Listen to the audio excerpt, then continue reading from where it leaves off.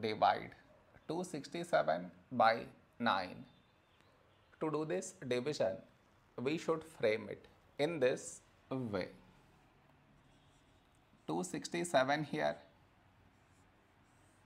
9 here. This is your step 1. Next, here we have 2, here 9, 2 smaller than 9. So we should take two numbers, 26. A number close to 26 in 9 table is 9 2's 18.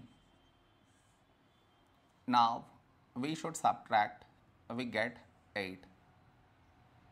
After this, bring down the beside number, so 7 down, so 87. A number close to 87 in 9 table is 9 9's 81. Now we subtract, we get 6. After this, no more numbers to bring it down.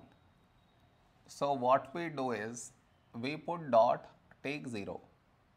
So 60. A number close to 60 in 9 table is 9 6 54. Now we subtract, we get 6.